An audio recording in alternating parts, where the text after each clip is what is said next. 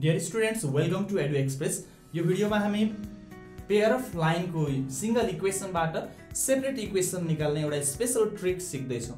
जस्तो धेरैलाई थाहा अलरेडी थाहा हुन पनि सक्छ हैन, र कतिपयले थाहा नपाउनु भएको पनि हुन सक्छ यो ट्रिक बाट।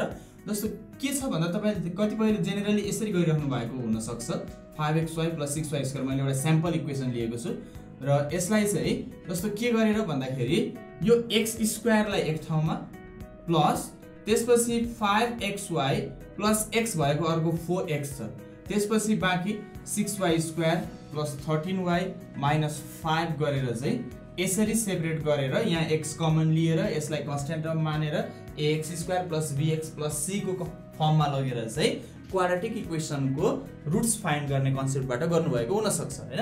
त्यो अलिकति लेन्थी हुन्छ। यहाँ एउटा स्पेशल ट्रिक सिकाउँदै छु तपाईहरुलाई। त्यो ट्रिक भन्दा पहिले एउटा कुरा के याद गर्नुस् भने यो इक्वेसन र x² + 5xy + 6y² = 0 यसको इक्वेसन प्यारलल हुन्छ। तपाईले पढ्नु भएको छ नि ax² + 2hxy + by² = 0 र ax² + 2hxy + by² + 2gx + 2fy + c = 0। यिनीहरुको angle between lines represented by these equations यिनीहरुको formula एउटै छ भनेपछि यो पछिल्लो पार्टले जस्ट के मात्र रिप्रेजेन्ट गरिरहेछ त भन्दाखेरि लाइन प्यारलल छ। यो भयो भने पासिङ थ्रु ओरिजिन हामीलाई थाहा छ homogeneous equation of second degree हैन। यसले पासिङ थ्रु ओरिजिनलाई रिप्रेजेन्ट गर्छ भने यसले अरु कुनै लाइनलाई रिप्रेजेन्ट गर्छ। सो लास्टको कन्स्ट्यान्ट टर्ममा मात्र फरक आउँछ।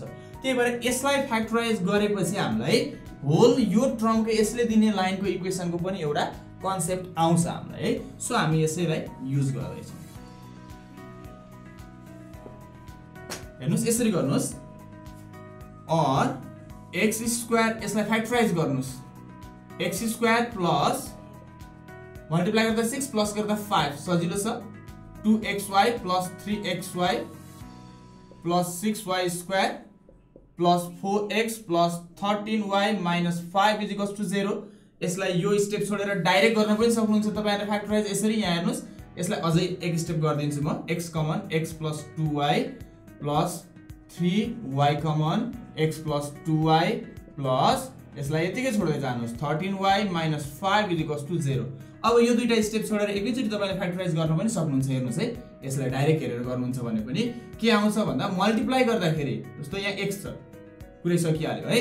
अब मल्टिप्लाई गर्दाखेरि 5 जोड्दा मल्टिप्लाई गर्दा 6 जोड्दाखेरि 5 कति 2 र 3 सो 2y अर्को के हुने भयो 3y हुने भयो प्लस 5 छ। यो दुईटाबाट प्लस 5 कसरी निकाल्ने त यति हो है यो वेबाट।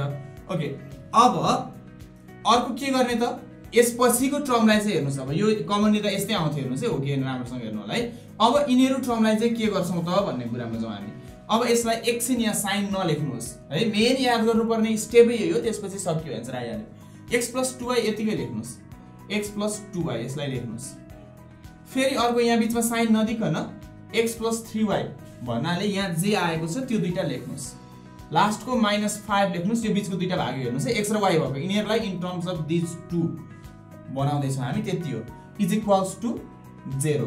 अब के गर्दै छौं हामी भन्दा एउटा कुरा याद गर्नुस्। अब यिनीहरुलाई यस्तो नम्बरले अगाडि मल्टिप्लाई गर्दै छौं प्लस माइनस पनि हेरेर यस्तो नम्बरले मल्टिप्लाई गर्दै छौं जसले गर्दाखेरि ठ्याक्कै यो आउँछ र त्यो नम्बर पनि यस्तो आउँछ जुन यो 5 को फ्याक्टर हुन्छ। 5 को फ्याक्टर +- 1 + -5 अरु त हुँदैन यहाँ भनेपछि त्यही नम्बर राखेर ट्राई गर्छौं। एकचोटी नमिल्ने नम्बर राख्दिन्छु है त म तपाईलाई। यहाँ मिल्ने नम्बर एकछिनमा हेरौँ ल। पहिले नमिल्दा के कसरी थाहा पाउने भन्ने कुरा।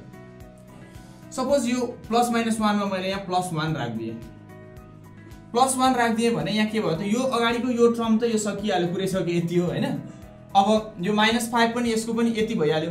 बाकी यसलाई म्यानेज गर्नुस् हामीले यति टर्मलाई म्यानेज गर्नु छ। हेर्नुस् है यहाँ 1 राख्दै मैले यिनीहरु राख्नुपर्छ यसको फ्याक्टर भनेको छ नि मैले। यहाँ माइनस भए पनि प्लस भए नि नो प्रब्लम है हामीलाई। 5 को फ्याक्टर +- 1 त्यति हेर्दै छौं अनि +- 5। अब यहाँ 1 राख्दिए मैले एकचोटी 1 राख्दा 1x भयो भने अब कति राखेपछि यहाँ अगाडि कति राख्यो भने 4 हुन्छ।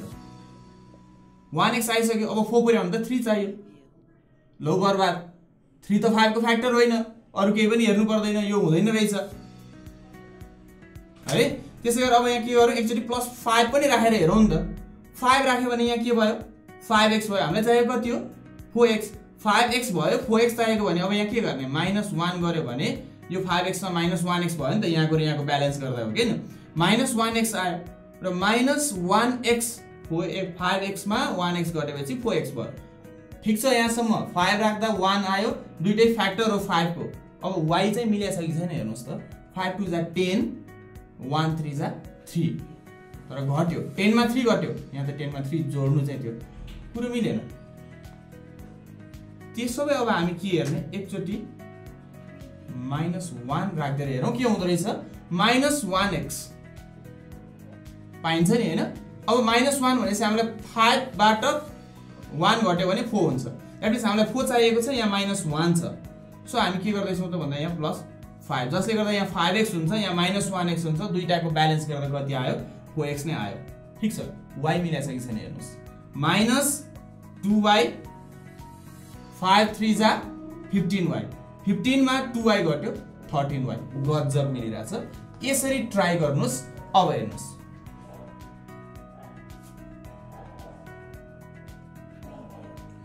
अब के गर्नुस् त भन्दा यतिमा कमन लिनुस्, यतिमा हेर्नुस् त के कमन आउँछ, x + 2y common आइराछ, x + 2y common लिनुस्।